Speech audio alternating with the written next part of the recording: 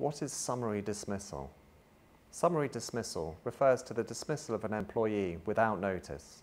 There needs to be gross misconduct or a fundamental breach of contract on the part of the employee for the employer to be able to do this. Otherwise, the employer will need to give the period of notice required in the contract of employment. Either way, the dismissal will need to be fair and reasonable in order to avoid liability for unfair dismissal. This means following a proper process which will involve a meeting, even if this is a summary dismissal situation.